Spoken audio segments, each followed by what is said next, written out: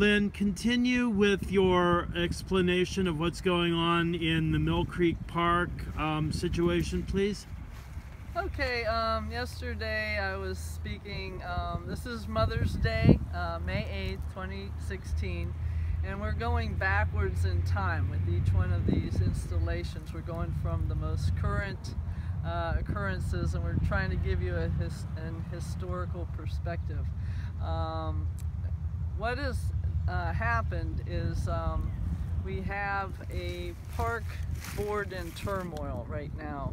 And the reason that's happening is because of things that were done in the past. So yesterday I was talking about the mission statement for the park being changed. You can research it yourself. I didn't use the exact right wording. The last paragraph was never on the mission statement before. And it kind of alludes to the park has to make money. So what has been in place, and we're going to go back in time now to 1980 when the steel mills collapsed. Two companies, Everflow Eastern Limited Partnership of Canfield and Ohio Valley Energy of Austintown, did business deals with all the residential they put residential wells in, natural gas wells. They went up to people in neighborhoods and got them to sign their mineral rights away in exchange for getting signing bonus, getting a royalty on monthly production, and these are natural gas wells. These are wells that you also could get free natural gas heat of your home. And they're still producing. This is an example of one. They're just small, shallow, slant drill, low pressure natural gas wells. They're drilled under Mill Creek Park from people's backyards. This is the very furthest part of someone's backyard, and they go under Mill Creek Park. So Mill Creek Park shares in the royalties. I think they got signing bonuses as well, and share, you know, for years they've been getting oil and gas royalties. So you can't find them in the annual reports, which is egregious. You know, there needs to be probably a big audit because they've gotten these royalties every year. We got the checks in the public records and we've scanned them in, and they're on a DVD in the public library at 305 Wick Avenue, the main public library, in the second floor reference section. You ask for the Mill Creek Park records 1969 to 2012.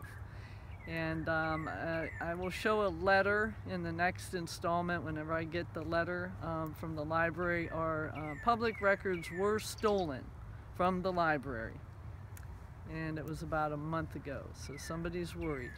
The truth is out. It's going to keep getting out, and we put a backup in the public library so they can steal these records as much as they want, but it won't stop the truth from getting out.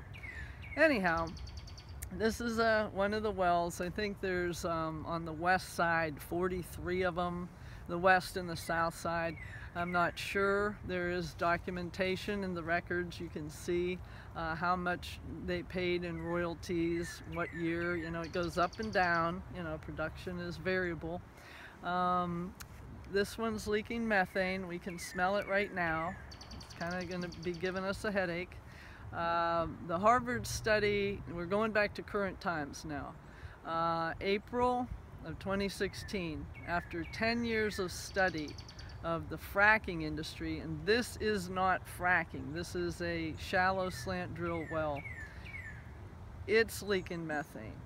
But the fracking industry wells, they found, have increased the global warming due to the leaking of methane. That's CH4. It's a more harmful greenhouse gas than carbon dioxide, CO2.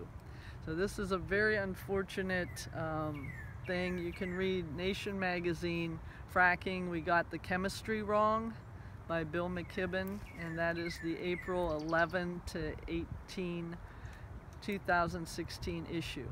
So I digress, as I usually do. What we're talking about today is the people of Youngstown are very concerned about the fact that all of these little slant drill wells, they're deep drilling rights. Now that's deep drilling rights below the Queenston Formation. That is the Utica Shale. They were sold, in a business deal. It was Everflow Eastern, Ohio Valley Energy. The deep drilling rights were sold to Chesapeake of Oklahoma. And since then, we see in the public records, they have flipped the leases, 25% undivided of the deep drilling rights, to Total E&P, whose home office is in France. So these could be, you can't just frack in somebody's backyard. You need a giant frack pad. So what they did is they unitized and pooled all of these little wells, all the leases. So you have to have over 640 contiguous acres in order to frack. That's so you have a big enough area for a frack pad. Well, they can't put a frack pad right on Mill Creek Park. They could put a frack pad on the abandoned Idora Park. So that's why the citizens of Youngstown have their Community Bill of Rights on the ballot, so they can keep this from happening. It's a ban on fracking near the park because Idora 1, Idora 2, Idora 3 are unitized and pooled with all of the shallow wells. Their deep drilling rights are owned by Chesapeake and Total E&P. And yeah, the Idora land is a big enough area to put a frack pad. So this is what's alarming people when you have this switch up in executive directors from Clark Johnson from Wisconsin, who came from the state where they mine the silica sand to do fracking with. That's the proppant that holds the cracks open in the shale and lets the product come back through. Then the flip to Dennis Miller, who did the business of the Sunoco Logistics pipeline. That can have a gathering line hooked to it to take this product down to the cryogenic plant at State Line Road and New Middletown Road. So people are very concerned. We have this board shifting, they're doing business in secret. They aren't letting us know what they're doing. We're going to get more public records to expose what they've been doing. So we've exposed what they've been doing through the years, and people don't like this, that they weren't ever told that this business was done between Ohio Valley Energy and Everflow Eastern, who've drilled every little slant drilled well, and it goes for like a mile under the park. Each one of these wells is drilled pretty far under the park, each one of them, and they're in the Clinton sandstone. But 2 minutes. The deep drilling rights into the Utica Shale, which necessitates high volume, high pressure, slick water, hydrofracking, horizontal hydrofracking. That's the danger. So Chesapeake took the Mill Creek Park leases, and number 26 of the leases always said there will be no pooling of these leases. So now you can look in the public records, and it now says we can unitize and pool these leases before drilling. We can unitize and pool them during drilling. We can unitize and pool them after drilling. So that's what they did.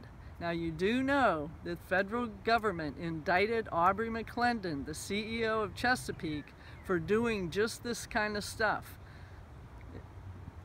Pooling and, everybody's leases, flipping leases, playing with the prices, buying real low, selling high. They indicted this guy. And the next day, he drove his SUV into a solid brick wall, solid stone wall down there in Oklahoma, and he's dead. I mean, do Mahoning County citizens have standing in a class action suit against Chesapeake? Can we get our deep drilling rights back? Can we protect our park? We have to get answers to these questions. Okay, thank you, Lynn. And we will look forward to the next segment in a few days. Good, because this methane is disgusting.